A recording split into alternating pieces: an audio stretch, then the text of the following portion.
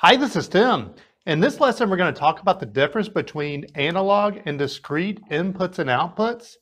Note that this is an excerpt of a live stream, so it is not perfect. First, let's just talk really quickly about what the difference between discrete and analog. So when you think discrete, that is like something that is on or off only, or a 1 or a 0. So this push button here, we push it and it's going to be on. We let off of it's going to be off. Or if it was a normally closed button, it's on, and we push it, it's off. But it's binary. It's a 1 or a 0. It can be no in between. And same with these lights here. You know, that switch. We'll just switch it over to that. With this light here, it is on or off. Or you know, if we open, let's see, we just open the valve so you can see some movement. This right here, this is either on or off. So right here we have a potentiometer. And so I can switch that.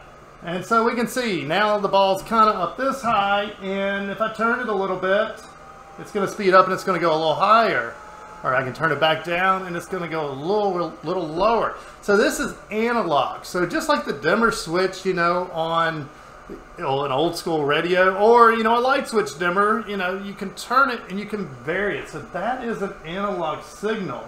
And so we can take analog signals either by reading the height of this ball and by controlling that fan output, and we can, instead of this ball being just wide open or off, we can make it do different things. And start this, it's going to control the ball at a specific position. So it's going to get feedback and try to attain it by adjusting the speed of the drive. So and you'd use a PID for that. And let me just drop a link, because we do have a PID series going, just in case somebody's curious. I'll put a link to the 4 to 20 milliamp lesson series in the description. Till next time.